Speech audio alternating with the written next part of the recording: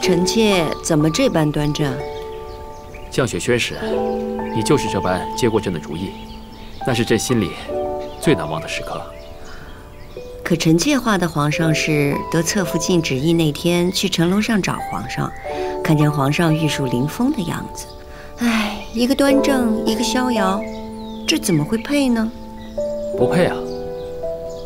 朕可以与皇后一同入画，与你却不行。所以朕画了你的小象来哄你，结果你说不配啊！人是一对璧人，可是神情姿态都不相同，一起入画怎么合适啊？哼，那朕就偏要合适。朕叫郎世宁裱好之后，把它收起来。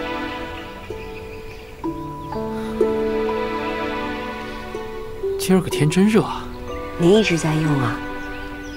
是啊，朕一直带着它，这红丽清英，哪里会不般配？绣这块帕子的时候，臣妾还在淼云阁守孝，当时还叫清英。那时候臣妾以为再也见不到红丽了。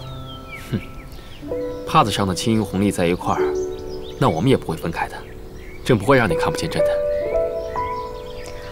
皇上，臣妾那日跟您顶嘴，您就当臣妾是最后一次吧。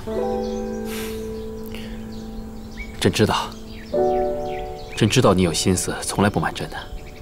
你姑母一走，你所有的心事，也只能对着朕说。经过那么多事情，往后还会有更为难的事，哪怕你对所有人都要循规蹈矩，但是对着朕，还是可以保留清英的性子。只是以后啊，不许说傻气的话。是。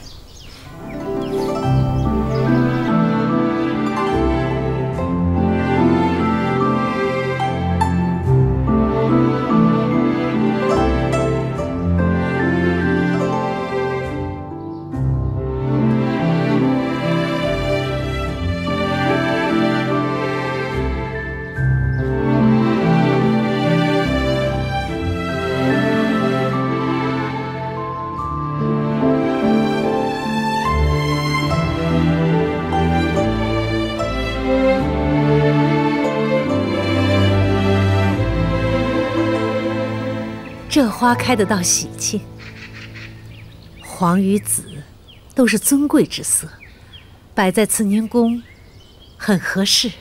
皇上小心，有什么好的都紧着您，就连送花都送的最好的。太后，皇上来给您请安了。皇上万安。给皇娘请安，儿子来晚了。哎呦，看你这急匆匆的，你这是打哪儿来呀？今儿在漱芳斋听了会儿戏，一时忘了时辰，事儿迟了。是和贤妃在一起？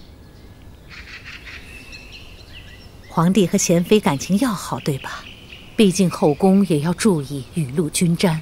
你若是整日和他在一块儿，容易让其他嫔妃眼热，也会让他们的母家不安心呢。是，皇娘的话，儿子都记住了。来，陪哀家进屋用膳。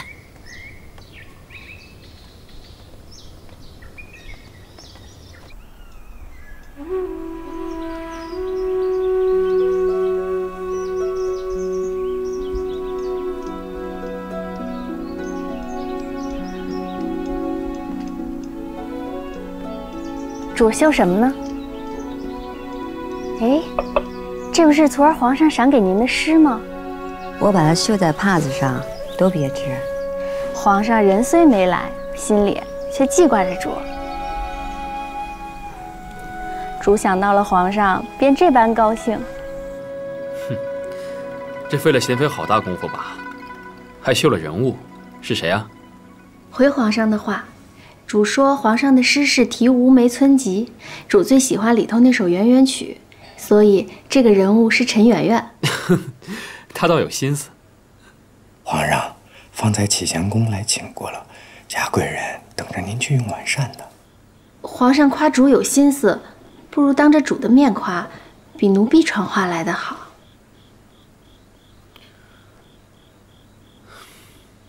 罢了，朕允了嘉贵人，去启祥宫吧。这是。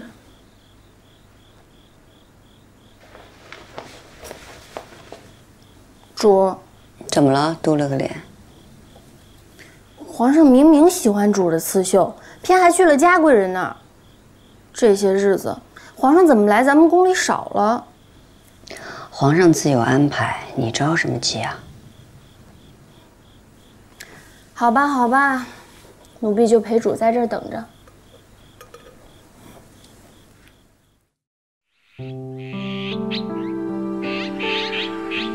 给皇后娘娘请安。起来坐下吧。谢皇后娘娘。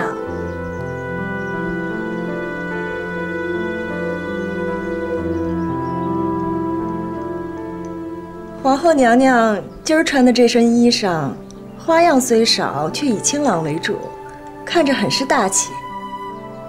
娘娘衣上的折枝花针法，像是我大清刚入关时实行的绣法呢。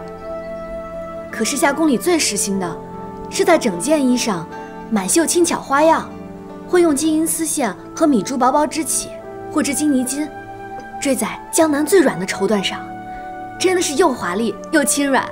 皇后娘娘，你身上这身衣服颇有古风，看着也很别致。那看来，大家还是觉得本宫这身衣裳不错了。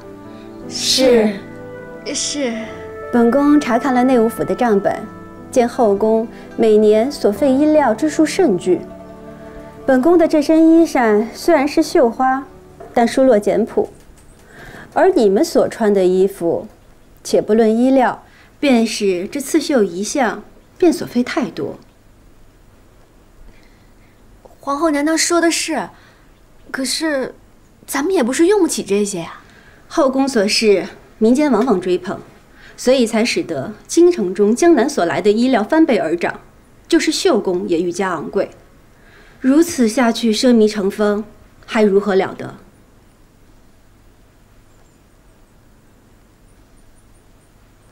贤妃，你说呢？宋仁宗喜食羊羹，不愿因自己的一夕之欲开启无穷宰杀，而自人口腹之欢，更不愿民间知道宫中喜物养成奢靡之风。皇后娘娘此举有如宋仁宗一般。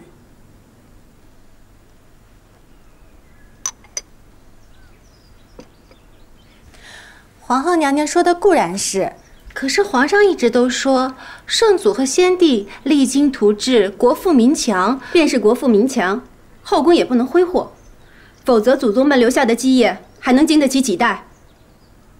本宫以身作则，效法祖宗旧制，从今日起不再用江南所进贡来的昂贵衣料，不佩戴贵重首饰，平日里用的胭脂水粉和冬日里的炭火也要减半分发。便是协芳殿伺候阿哥公主的奴才们也要减半。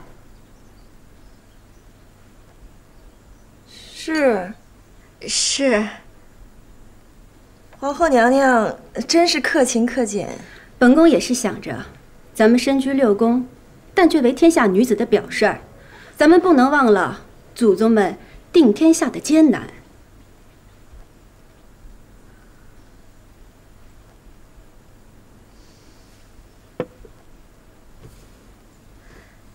臣妾定当追随皇后娘娘。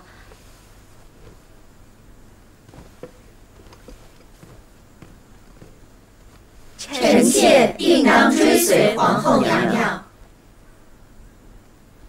以后我们延禧宫就要靠李公公照应了。哎，三宝公公，配料都配齐了。好，我知道了。我跟你说，小福子，少一样你可得挨板子。是，去吧。李公公，请。哎，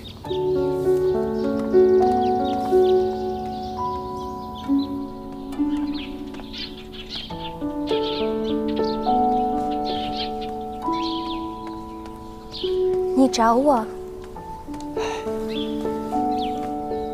那，给你的。今儿是贤主的生日，你素日被阿若压着也不能打扮，有什么好东西也都被他先给抢走了。那你还送我这么好看的绒花，也不怕被阿若抢了去？阿若喜欢的是贵重东西，瞧不上绒花这些小玩意儿。你戴上，讨个好彩头，荣华高升。多谢你惦记着我。谢什么呀？你我和江雨斌，我们都是一个地方出来的，都是老乡，互相照应也是应该的嘛。哎呦，看不着，戴不上。那我帮你戴上吧。不用了，一会儿回去我自己戴上。那我先回去了。哎。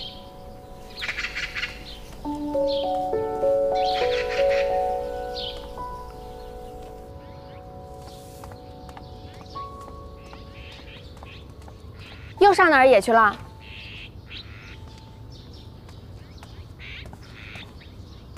主说海常在的艾草快没了，你去太医院领一些。我立刻去。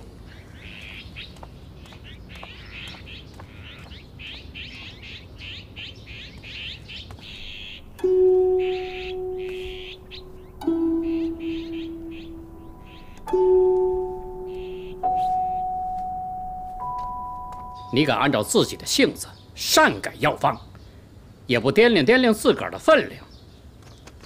我只是觉得换一味白术进去，药性可以更温和些。胡闹，狂妄！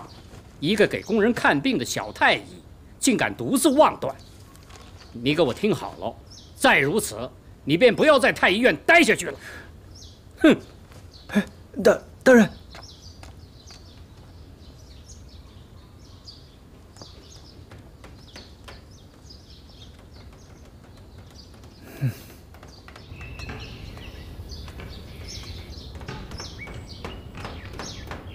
被赵太医斥责了。哎，惯了。我资历浅，被斥责也是常有的事。我知道你一直潜心钻研医术，来日定有出头之日的。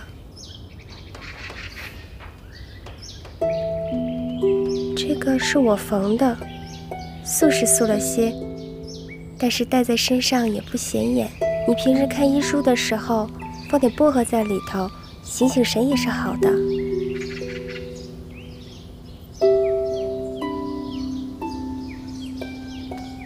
啊，多谢。我一定会贴身带着的。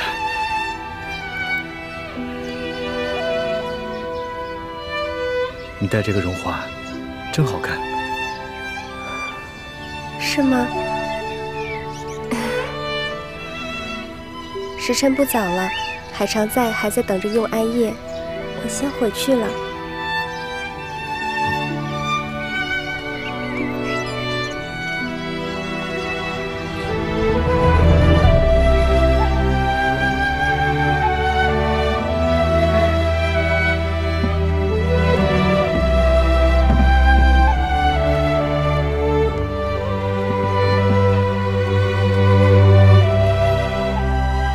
皇上万安。来，寿星婆还出来亲自迎接啊！皇上来给臣妾做寿，臣妾岂有不迎之理？走吧。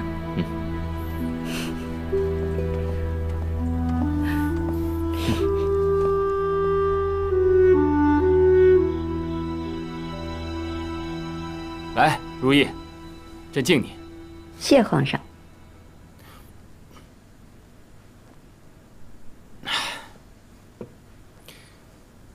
朕知道你喜欢吃银丝面，所以一早呢让人做了送过来。今儿个呢，朕就陪你吃碗面，长长寿寿的。长寿是好，要是变成老婆子皱皮拉搭的，有什么趣儿？哼，你老了也好看。那更怕人，不变成老妖婆了。你没生气就好。朕昨夜去贵妃那儿，把你给放下了。贵妃身子不适，皇上陪她是应该的。贵妃身子不适，自己还闹心呢，一直跟朕说要抚养永璜。就她那身子骨，永璜现在正皮着呢，她何必一定要把她带在身边呢？膝下无子，贵妃怕是寂寞。她寂寞，你不寂寞吗？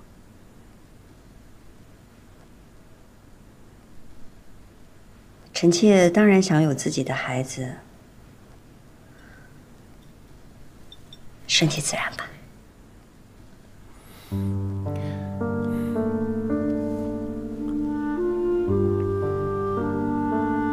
哎，你那簪子挺衬你的。这定是皇上的新花样。素来花开并蒂多是莲花，偏皇上选玫瑰。玫瑰艳丽，多刺，都说不宜做配饰，朕却偏偏要选了送你。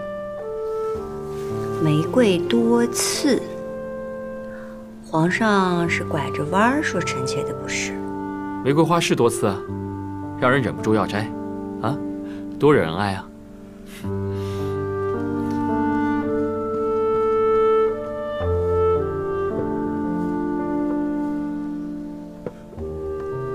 皇上尝尝，这是荠菜肉丝煨的银丝面。长长瘦瘦的啊，吃碗面。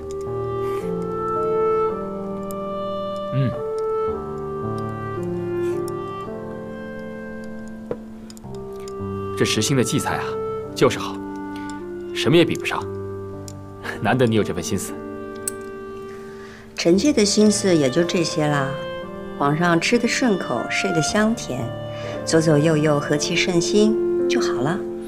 如意啊，你这儿朕虽然不是天天来，但朕的心里时时惦记着你。每次到你这儿来啊，朕的心里总是觉得平静了许多。